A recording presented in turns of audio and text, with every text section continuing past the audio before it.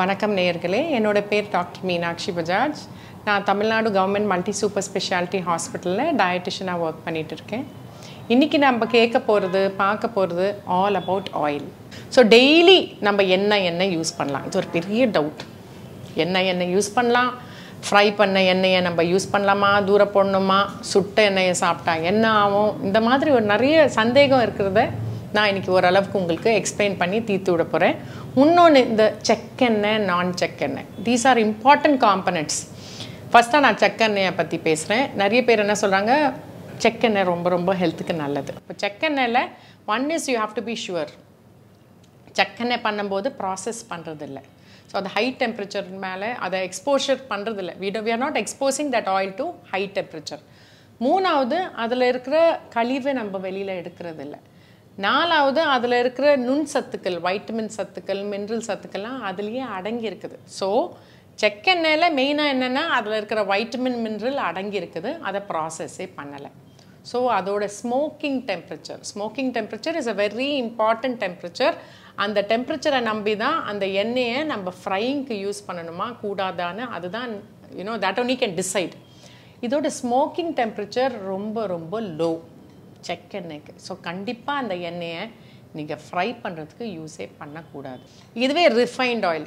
ஆயிலில் என்ன வித்தியாசம்னா இந்த கழிவு எடுத்தாச்சு அதில் இன்ஆர்கானிக் ஃபாஸ்பேட்ஸ் இருக்குது அதெல்லாம் எடுத்தாச்சு அது ஓரளவுக்கு ப்ளீச் பண்ணியிருக்காங்க ப்ராசஸ் பண்ணியிருக்காங்க எல்லாமே பண்ணியிருக்காங்க ஆனால் அதோட smoking point the temperature is on the higher side so it can be used for frying எண்ணெய் சமையலுக்கு யூஸ் பண்ணலாம் நிறைய டவுட்ஸ் யூனோ பீப்புள் ஆஸ்க் இந்த மாதம் கடலை எண்ணெய் அடுத்த மாதம் நல்லெண்ணெய் அதுக்கு அடுத்த மாதம் அரிசி தவிடு எண்ணெய் இந்த மாதிரி மாறி யூஸ் பண்ணலாமா இப்போ எங்கள் உடம்புக்கு தேவைப்படுது சேச்சுரேட்டட் ஃபேட் மோனோ பாலி இந்த 3 டைப் ஆஃப் ஃபேட்டி ஆசிட்ஸ் தேவைப்படுது இந்த 3 டைப் ஆஃப் ஃபேட்டி ஆசிட்ஸ் ஒரே எண்ணெயில் இருக்கிறது ரொம்ப கஷ்டம் அதை மீறியும் some oils have the composition of these 3 fatty acids அரிசி தவிடு எண்ணெய் rice PRAN oil has these 3 fatty acids in a good combination saturated mono poly இது மூணுமே ஒரு அளவுக்கு காம்பினேஷன்ல இருக்குது இன்னொன்னு பாத்தீங்கன்னா ரைஸ் பிரான் ஆயில்ல நம்ம ஃப்ரை பண்ணும்போது 15% குறைவா இருக்குது அப்சார்ப்ஷன் சப்போஸ் ஒரு ஏதாவது ஒரு உணவை நம்ம ஃப்ரை பண்றோம்னா அதுல 100% அப்சார்ப்ஷன் இருக்கும் ஆனா ரைஸ் பிரான் ஆயில்ல மட்டும் நம்ம சமைக்கும்போது 15% அப்சார்ப்ஷன் குறைவா இருக்குது so frying it's one of the best oils இன்னொன்னு பாத்தீங்கன்னா நெய் coconut oil also have a high smoking temperature அதுக்காக அதுல ஃப்ரை பண்ணலாமா அதுல கெட்ட கொழுப்பு ரொம்ப அதிகமா இருக்குது so it's not going to do good to your health அது கண்டிப்பா உங்க LDL cholesterolம் triglycerideஸும் கூட்ட போகுது கண்டிப்பா இப்போ I belong to Punjab அதுக்காக ஒரு 30 வருஷம் முன்னாடி நான் நியூட்ரிஷன் படிக்கிறதுக்கு முன்னாடி எங்க அம்மா எல்லாம் பூரி ஃப்ரை பண்ணுவாங்க நெய்யிலே ஃப்ரை பண்ணுவாங்க இன்னைக்கு நான் யோசிச்சேனா ஹார்ட் அட்டாக் தான் வரும் அதுக்காக முடிஞ்ச அளவுக்கு இந்த நெய் தேங்காய் எண்ணெய்ல ஃப்ரை பண்றது அவாய்ட் பண்ணுங்க இப்போ தேங்காய் எண்ணெய் பத்தி பேசும்போது எனக்கு இது you know always it comes into my head கேரளால எப்படினா கேரளால நீங்க பாத்தீங்கன்னா அவங்க ரெட் ரைஸ் யூஸ் பண்றாங்க அமெரிக்கன் ஹார்ட் அசோசியேஷன் இருந்தாலும் சரி இந்தியன் கவுன்சில் ஆஃப் மெடிக்கல் ரிசர்ச்சா இருந்தாலும் சரி எந்த ஹார்ட் ஹெல்தி ஃபவுண்டேஷனா இருந்தாலும் சரி அவங்க என்ன சொல்றாங்க வாரத்துல ஒரு 3 நாளாவது ஃபிஷ் சாப்பிடுங்க வாரத்துல 3 நாள் ஃபிஷ் சாப்பிடணும் அந்த ஃபிஷ் ஃப்ரை பண்ணி சாப்பிடாம குழம்பா பண்ணி சாப்பிடுங்க குழம்புல தேங்காய் விடாதீங்க so weekly thrice fish they are eating fish daily red rice எடுத்துக்கறாங்க நீங்க பாத்தீங்கன்னா physical activity is very high in Kerala whether it's men or women யாரா இருந்தாலும் நல்ல physical activity இருக்கு கூட அவங்க சமையல்ல நிறைய காய் யூஸ் பண்ணுவாங்க சோ நான் வீட்ல வெறும் தேங்காய் எண்ணெய் தேங்காய் பால் தேங்காய் யூஸ் பண்றேன் ஆனா நான் fish சாப்பிட மாட்டேன் ரெட் ரைஸ் எடுத்துக்க மாட்டேன் காய் எடுத்துக்க மாட்டேன் physically ஆக்டிவா இருக்க மாட்டேன்னா அப்புறம் கண்டிப்பா இருதய நோய் தான் வரப்போகுது that is the reason between Kerala that's the combination between Kerala and coconut oil அதுக்கு அடுத்து பாத்தீங்கன்னா வேர்க்கடலை எண்ணெயும் நம்ம சமையலுக்கு யூஸ் பண்ணிக்கலாம் ஆனா நான் சொன்ன மாதிரி செக் எண்ணெய் யூஸ் பண்ணீங்கன்னா it's not an oil which is for frying but refined oil can be used for frying ஆனா வேர்க்கடலை எண்ணெயிலயும் நிறைய ஒரு அளவுக்கு கொஞ்சம் கெட்ட கொழுப்பு அடங்கி இருக்குது அதுக்காக முழு கொழுப்புள்ள பால் whole fat milk அவாய்ட் பண்ணுங்க யூஸ் skimmed milkனா நிறைய காசு போட்டு நான் skimmed milk வாங்க வேண்டாம் என்ன பால் நம்ம ரூட்டீனா வாங்குறோமோ அந்த பாலை வாங்கிட்டு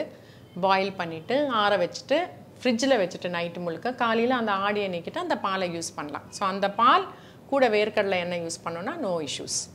மூணாவது எங்க வீட்ல நல்லெண்ணெய் தான் யூஸ் பண்ணி பழக்கம் இல்லனா மஸ்டர்ட் ஆயில் யூஸ் பண்ணி தான் பழக்கம் நான் என்ன பண்ணலாம் சோ 1/4 லிட்டர் நல்லெண்ணெய் ஒன்னு குழம்புக்கு 1/4 லிட்டர் ரிஃபைன்ட் எண்ணெய் ஏதாவது ஒரு ரிஃபைன்ட் எண்ணெய் பொரியலுக்கு யூஸ் பண்ணிக்கலாம்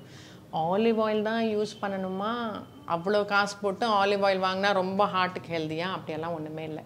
நல்லெண்ணெய் is our Indian olive oil. So you can use நல்லெண்ணெய், 1/4 லிட்டர் நல்லெண்ணெய் குழம்புக்கு, 1/4 லிட்டர் நல்லெண்ணெய் ஒரு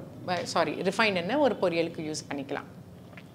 அதே சமயத்தில் நம்ம மஸ்டர்ட் ஆயில் யூஸ் பண்ணுறோம், இல்லை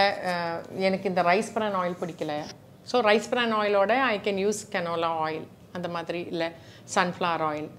சோயா ஆயில், இந்த மாதிரி ஆயில்ஸ் எது வேணாலும் யூஸ் பண்ணலாம். ஆனால் சர்க்கரை வியாதி இருக்கிறவங்க சோயாபீன் ஆயில் யூஸ் பண்ணாமல் இருந்தால் பெட்டர். ஏன்னா அதில் உடல் பருமனும் இன்சுலின் ரெசிஸ்டன்ஸ் வரதுக்கு வாய்ப்பு அதிகம் உண்டு. மாதத்துக்கு 1/2 லிட்டர் எண்ணெய் ஒருத்தருக்கு, 1/4 லிட்டர் ஒரு எண்ணெய், இன்னொரு எண்ணெய் 1/4 லிட்டர், அந்த மாதிரி ஒன்று பொரியலுக்கு ஒன்று குழம்புக்கு யூஸ் பண்ணிக்கலாமே தவிர கலந்து யூஸ் பண்ண வேண்டாம். அது டேஸ்ட் நல்லாவே இருக்காது. ஸோ முடிஞ்ச அளவுக்கு உங்கள் சமையலில் காய்கறி, கீரை, பொரியல், கூட்டு, சாம்பார் அந்த மாதிரி இதில் நீங்கள் ஆயில் யூஸ் பண்ணிக்கோங்க. இப்போ சப்பாத்தி தோசை போடுறோன்னா 3 சப்பாத்தி சாப்பிட்றோன்னா 1 சப்பாத்தியில் எண்ணெய் போட்டுக்கோங்க, மீதி 2 சப்பாத்தி சுட்ட சப்பாத்தியாக இருக்கட்டும், அதே மாதிரி தோசையாக இருக்கட்டும். ஸோ முடிஞ்ச அளவுக்கு இந்த நம்ம தயிர் சாதத்தை தாளிக்கிறது, சட்னியை தாளிக்கிறது, ஸ்மால் திங்ஸ் வேறெவர் நம்ம எண்ணெயை அவாய்ட் பண்ணால் அவ்வளோ நல்லது.